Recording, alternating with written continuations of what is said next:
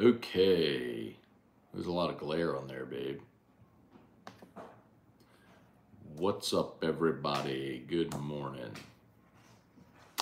Welcome to a Saturday edition of Morning Scone presented by Brock, the Baton Rouge Orthopedic Clinic, where Brock Rock and Wine is coming up on July 29th. Hudco Roofing, HudcoRoofing.com. Restored Motions, RestoredMotions.com. And ProCharge EV, ProChargeEV.com. All right, hope everybody's weekend's off to a great start.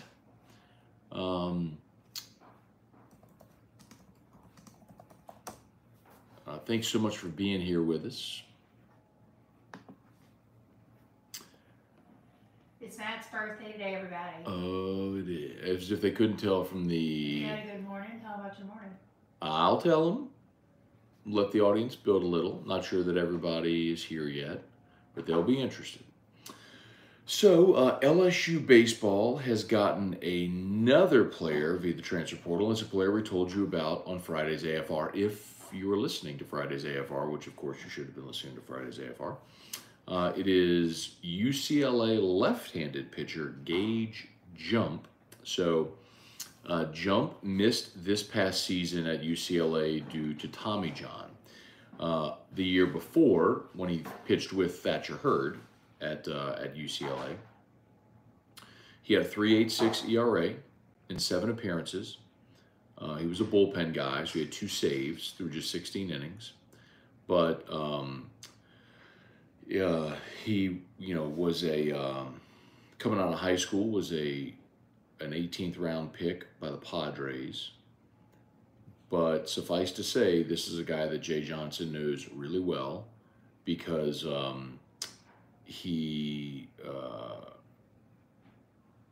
Jay saw him in Arizona he would have been teammates with Hurd 2 years ago, but familiar with him from coaching out west. So anyway, that's another left-handed arm for LSU for this upcoming season. And a lot of you have asked about names in the portal, and I know everyone's been asking about Chase Burns from Tennessee, but as I was kind of prying around on this LSU signing class with the draft ahead, I finally got some names, and one of them was Gage Jump,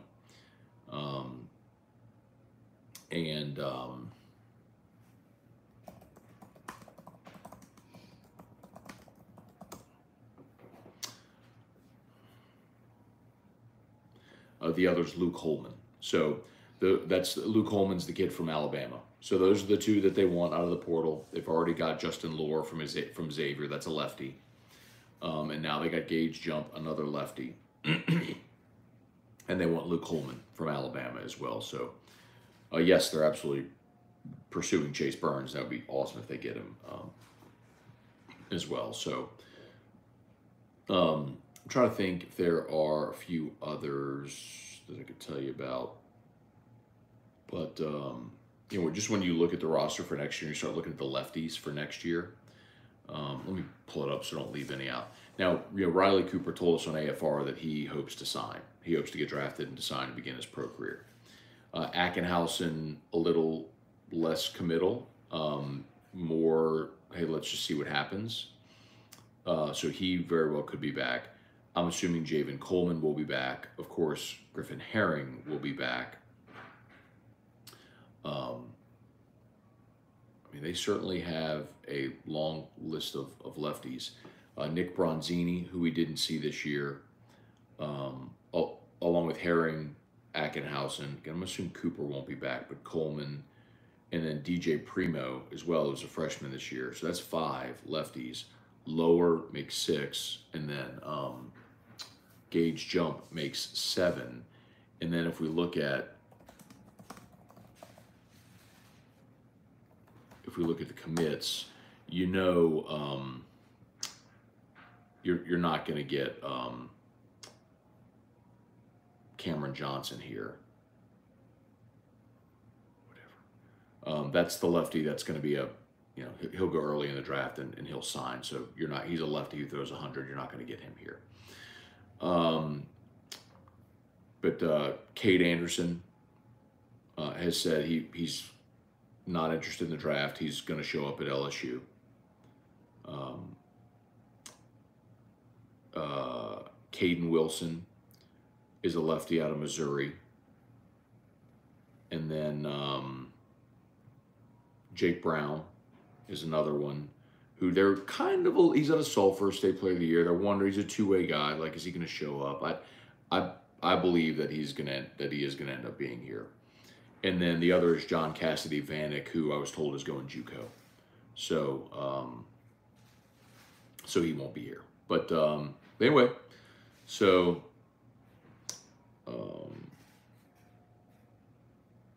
so 9, did I count right? 9 lefties on the squad next year. So anyway, all right, let's say some good mornings here. Yes, it is my birthday today, 41 years old. Erica has decorated my office. You all can only see a little bit of it. There's this thing on a plate right here. That's the banner behind me. It says happy birthday. There's happy birthday right here with the cake. On my chair, she's got happy birthday there. You can see on the chair. So happy birthday on the window over there. So she went and got me macaroons from Les Amos. I mean, authentic, the best macaroon you'll ever have in the history of your life, from Les Amos here in Baton Rouge. It's a French bakery. And Erica also gave me the greatest present in the history of presents. What? I think I'm going to go show everybody my present. Okay, well, you're gonna have to watch me. What? Putting this ice cream cone together again. Do y'all want to see my present? The present she got me? Presents. Yes, presents. She got me some pants. Of course, she got me sneakers, 2 pair, which are lovely. I'm very actually jacked about them. But that's not the great present. Bart St. Germain, Jordan Mumfree, Walk of Music, Jump Around by House of Pain. Not bad, Gauge Jump. Patrick Landry, Samuel Merrifield, Matt. We're overloaded with lefties with the UCLA guy. The guy from Xavier, Cade Anderson. It's a good problem to have with the remaining staff. Didn't hear your interview with Ackenhausen. How is he approaching the draft? Yeah, so Cooper told us point blank he wants to sign. And Ackenhausen said he's a little more up in the air. That kind of leads me to believe Ackenhausen is going to come back and try to be part of the rotation. Now, you keep adding all these pieces, that competition gets pretty fierce. So we shall see. But yeah, I don't foresee it as a problem in any way. Like, if you can build that much quality depth, and we saw it this year. Look how long it took to establish roles and find guys that you knew you could count on. So yes, keep giving me more and more options. Craig Duncan, have no clue about this new baseball pitcher. Hope JJ is trying to get Burns or Holman. Yeah, I mean, I already told you, Luke Holman. If you ever listened to AFR yesterday, Gage Jump and Luke Holman were the 2 names that I gave you that they really want. And they've got Jump, and my guess is they'll get Holman as well, because it's almost like what Jay wants he's going to get. Burns is going to be interesting. LSU or TCU battle there, and Jay tends to win those, but we'll see. Pat Huseman, good morning, everyone. Happy birthday, Scone. Happy birthday to my wife, Samantha Adams Huseman. All right. Samantha and I share a birthday, July 8th. July 8th, fam. That away. July 8th, fam. July 8th, Sam. That away. Happy birthday to Samantha. Hope she has an awesome day as well. Jeff McKiffin, what's going on? Kevin Simmons, thank you. Samuel Merrifield, Matt, you look like you're 25. Did you hear that? Samuel Merrifield said, looking good for your age. You look like you're 25. Happy birthday. Kathy Hernandez, good morning. Good morning. Okay. Delton Doucette, good morning from Lake Charles. Hunter Picard, what's going on? Michael Castello, what's good? He said, happy birthday, Drew. It's not Drew's birthday. Look at this. Drew's birthday is July 18th. Oh, my God. That's so cute. Oh, my God. So cute. I need to show you all the Drew decorations. No, they're so not ready. They're so not ready. Some of them are ready. I can give them a teaser. Maybe I can show them the front door. Front door? The front door. Well, we got 2 ladders in front of it. Okay. There's 2 ladders in front of it. All right, I'm gonna tell. We gotta leave here in 1 hour. Oh my God. I know. Strong side, good morning. Damon Gilmore, Zachary Snyder, morning, Matt. Headed to Cape Cod end of the month. Where can I get a list of the players and their teams trying to catch some games? Never been, so not sure where to look. Yeah, Zachary. So I know LSU will announce the guys that are playing on the Cape. Josh Pearson, I know, is up there right now. But not a great answer to your question because, quite honestly, I haven't looked at who's where.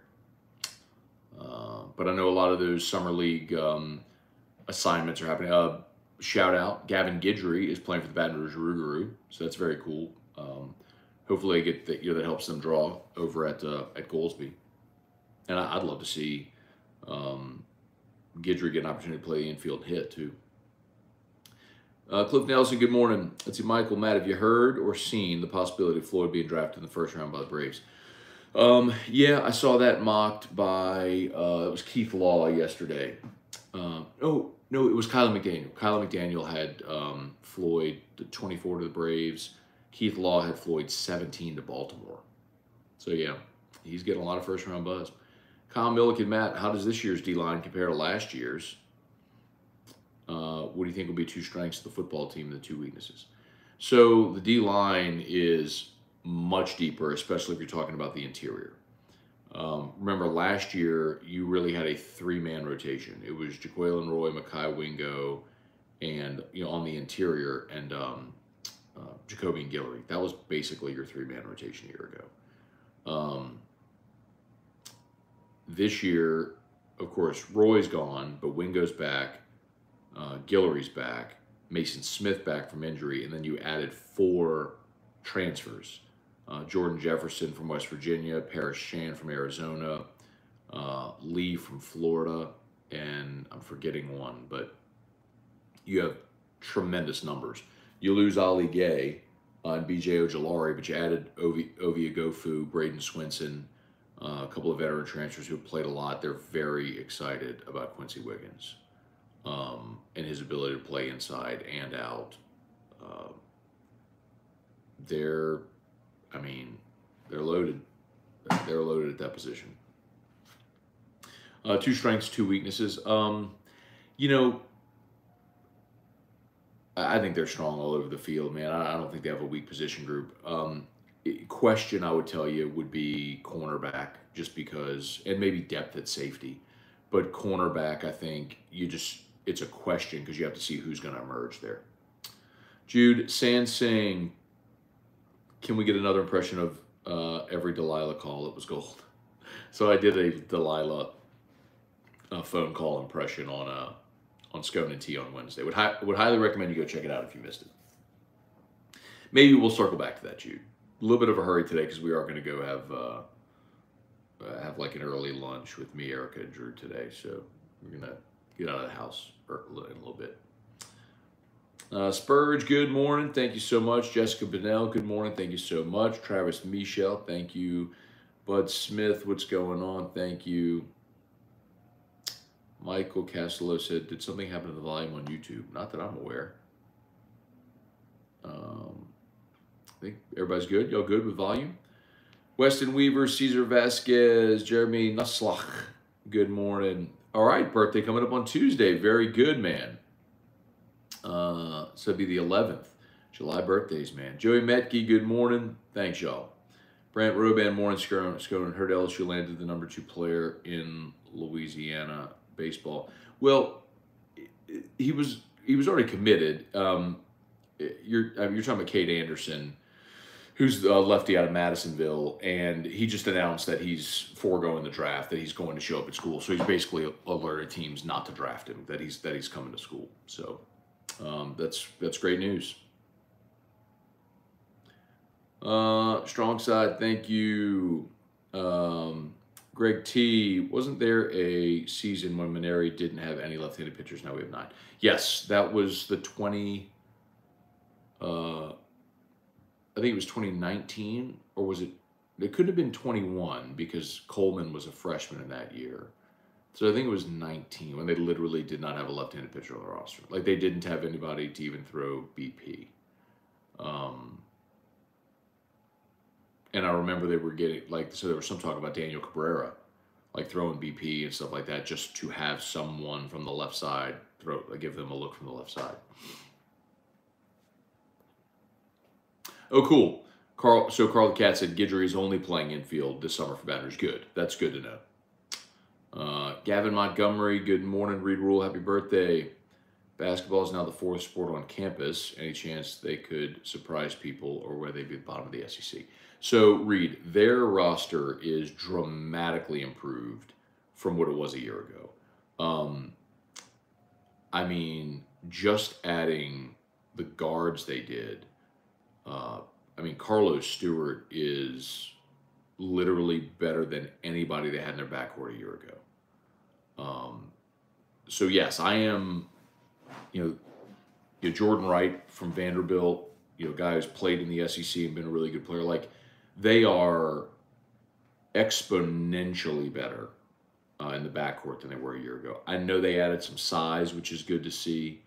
Do they have the scorers? Do they have the athleticism? We'll see. Probably not enough to be a contender in the SEC this year, but are they going to be a dramatically improved team from a year ago? Yes. Yes, they will be. Peter Fenner, good morning and happy birthday. Pac-12 equals the SEC formerly. Gage Jump. Well, that's an awesome name. I need to get Sharif on to talk about it. Andy Boy, hey Scone, if Cruz doesn't go 1 because of money, does he get less money at slots lower down? Or is it based on how much a team has for that year to give away? Yeah, so it's a good question. So for those that aren't familiar, Wyatt Langford actually now is the betting favorite to be the #1 pick. And that's probably a result of exactly what we've been talking about, which is that Pittsburgh is cheap and doesn't want to pay over slot value, despite the fact that they have the largest draft bonus pool to spend. And by the way, if you don't spend that money, you lose it. You don't get to save it. So anyway, so Wyatt Langford is the betting favorite to be #1, and I've told y'all for months that Washington is hoping Skeens is there for them at #2 because they want Paul Skeens. When it seemed like it was a Cruz Skeens decision at 1 or 2, at 1, I've told you that people with the Nationals have made it pretty clear that they wanted Skeens at 2. So anyway, Skeens I do not see falling past 2. So Cruz I think would go 3 to Detroit in that situation. And to your question about would he get less money going 3rd, maybe not. So we'll have to wait and see what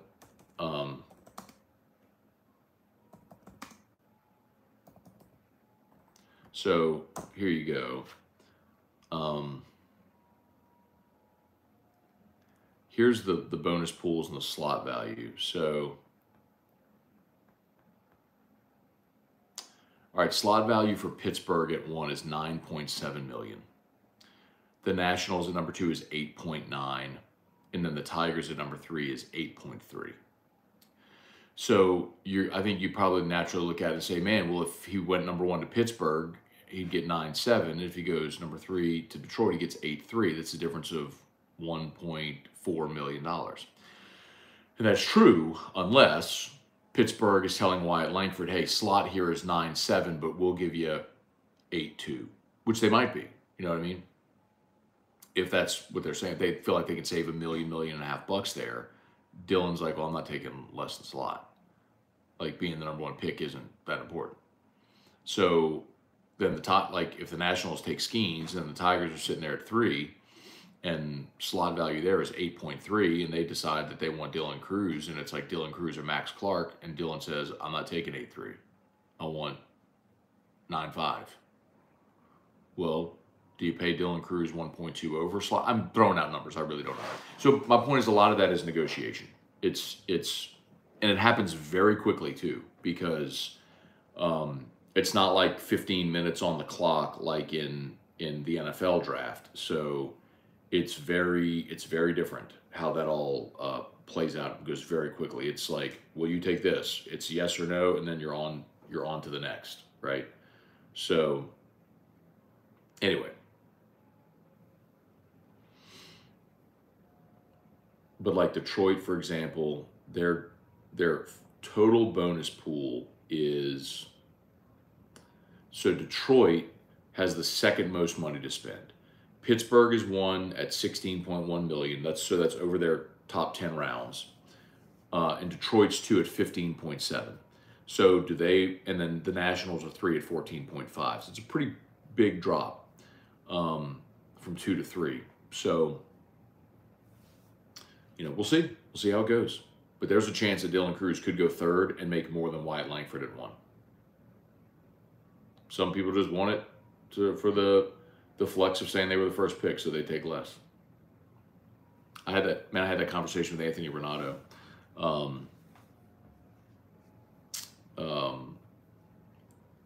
Renato, he told me this story, and I might mess up some of the details, but in that draft, if you remember in 2010, Renato said he had his number, right? He had his number, whatever it was, and I think he was a Boris client too. And they had gone in saying, look, don't care where it is, this is our number. And so he got a call like middle of round 1, and someone was offering him less, like half the number or something like that, or 3/4 of the number, something like that. But it was an opportunity to be a first-round pick. And he talked about, like, he almost took it, but his dad told him, he's like, Anthony, no, like, we went through this. Like, this is why you have an agent, is to advise you on this sort of stuff. And we have our number, and that's what you all agreed upon. And so they passed, and he ended up going like 31 or 32. I want to say like in the compensatory picks, and got exactly the number he wanted. But it was like, do you budge for the vanity of saying your first round pick, or do you want your number? And different guys make different decisions. So anyway, thank you for all the birthday wishes. Donald A. Me, Hunter Picard, Bruce Shales, appreciate y'all. Peter Fenner, Lou, what does Florida and California do differently to produce so many pro baseball players? Population. They're massively populated states. Weather's good, they play year round. Brett DeGrow, good morning. LSU Coyote, what an awkward interview with Mason Smith yesterday. Matt, you seem to make everyone feel uncomfortable. That's weird. I thought it was a great conversation. He and I had a great talk. We spent like 25 minutes talking, and he hung out. We chatted for another half an hour after as well. Sorry I didn't like it. I thought he did great. Irfan Sayad, Ryder Jones, Andy Boy. Andy Boy said I didn't think it was weird. Yeah, and like that's just someone who doesn't like me, and so they're trying to troll in the chat, and whatever. Let's see. You mostly just ignore people like that. Mark, what's going on? Monster Jam at New Orleans tonight. Okay. Thank you, Mark. Appreciate it. Do you foresee Jaden Daniels in the Heisman Trophy race by midseason? Yeah, I do. Because I think midseason, he's in the trophy race now, by the way, Mark. He's got the second best odds. He's tied with 2 other players for the second best odds behind Caleb Williams. So he's in it now. So, but yeah, I think LSU will be undefeated. Because I think they'll beat Florida State, and they'll be undefeated midseason and, be in that, so. Bart St. Germain, happy birthday, Matt. Thank you, Bart. Appreciate it, man. Gary, happy birthday, Matt. Good morning, Tiger Nation. Jay knows West Coast talent as good as anyone. No, absolutely. I'm certain. I don't know this whole backstory, but I'm certain that's someone Jay scouted and recruited coming out of high school when Gage Jump picked UCLA, and so a talent he's very familiar with, no doubt.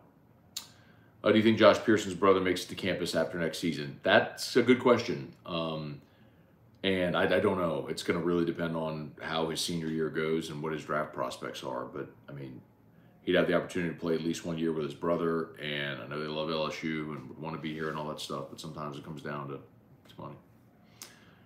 Brad Campo, good morning. I sent the Florida AD an email for having my son evicted from the last game of the College World Series. He was just doing the gator chomp and wiping his eyes to the AD. No reply, of course. Okay. Chuck Bro, what's going on? Good to see you yesterday, Chuck. Kerry Hughes, good morning. How would you rank these Baton Rouge High School athletes in order? Oh, okay, hang on. Simone, Marcus Spears, Lester Earl, Michael Clayton, work done, Taz. Oh.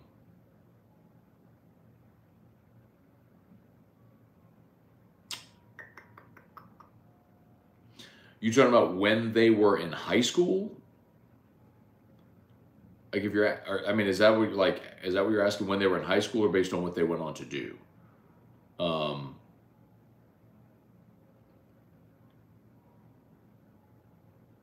Because if it was like, leaving and what they went on to do, I think you'd look at, for when they were in high school. I don't know. They're different sports too. I'm gonna pass. How about they're all tied? Sorry, I'd have to give it more thought, Kerry. Sorry, man. A little bit of a rush today too. Patrick Cason, good morning. Hey, Dad. Good morning. Appreciate all the birthday wishes, y'all. Jason Horn, good morning. What a game last night. Not so much for your Yankees. First time the Cubs have beat the Yankees in Yankee Stadium.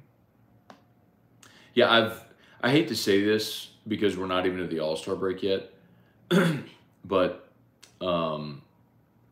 man, I've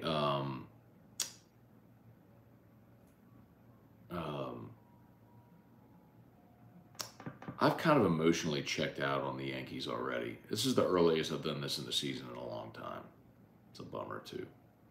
Irfan Sayad, Ryder Jones.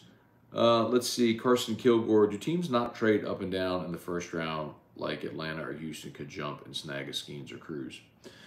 Yeah, Andy Boy said you can't trade in the draft. You can trade prospects. I mean, after you have draft rights and stuff like that. But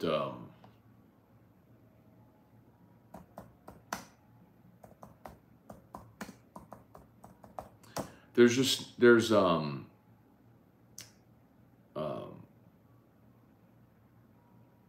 of all, you don't have a lot of time in the draft, and the only picks that are actually tradable are the competitive balance round picks. Those are the only ones that are tradable. Kelly Gross, good morning. Let's see, Wild Stafford, Cubs, Yankees had no idea. Well, I mean, remember, until interleague play, they would have never had the opportunity to play in Yankee Stadium. So that opportunity's only existed, over the last 20 years or so. Yeah, you would have thought at some point the Cubs would have won a game. Yeah. Matt, how Tommy protected Cruz in the lineup is Jay going after someone in the portal that can protect White next season. So, Bruce, you had that question. I actually think it's the other way around. I think Cruz benefited Tommy White because teams chose to pitch around Dylan and deal with Tommy White, which is why he was second in the country in RBI. Like, for example, Dylan Cruz on the season had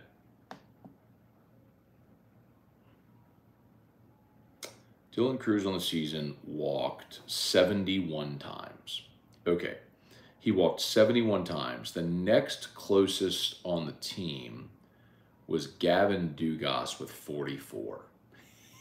I mean, that's absurd. Like, to walk 71 times is absurd. So teams chose not to pitch to Dylan and instead pitched to Tommy White. And that's why Tommy White ended up with 100 RBI.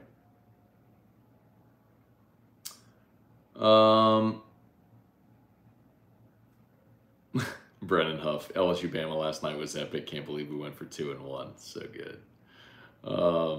Yeah, so yesterday was the LSU takeover day on SEC Network, and they wrapped it up with LSU Bama. I watched a bunch of it. It was cool. Peter Fenner, Craig, Squirrel, Landry, good morning, Irfan Stephanie Grice, thank y'all very much, appreciate it. Brian Pinton, good morning. Shelby Kelly, crazy stat. Phillies are 23-7 since June 2nd and still lost 3 games in the division race against Atlanta. Wow. Braves are scorched earth right now. They are. They're hitting the crap out of the ball, too. All right, y'all. I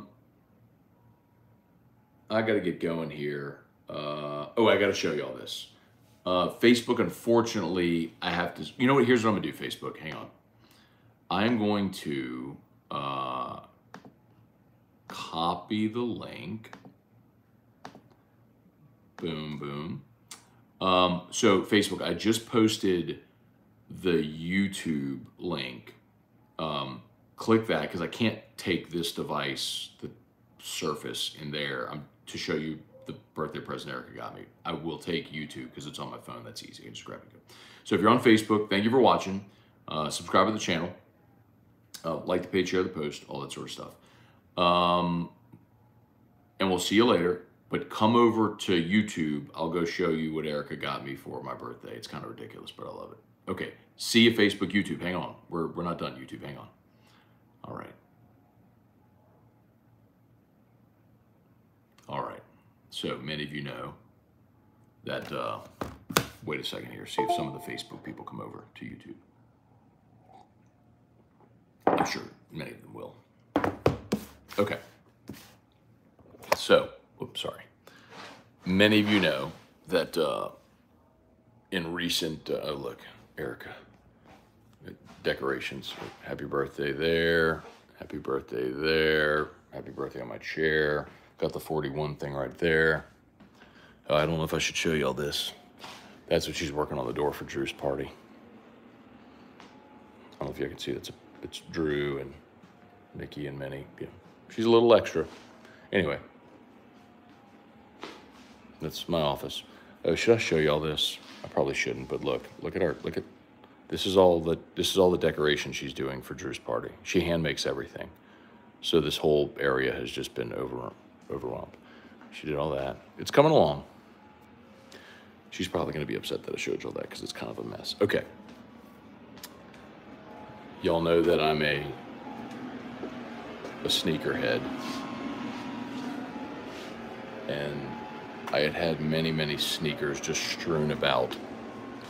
So Erica has this big walk-in closet in our bedroom. I have like a little closet with a pocket door over there, but she has a giant walk-in closet. And she has sacrificed some of her space. Check this out.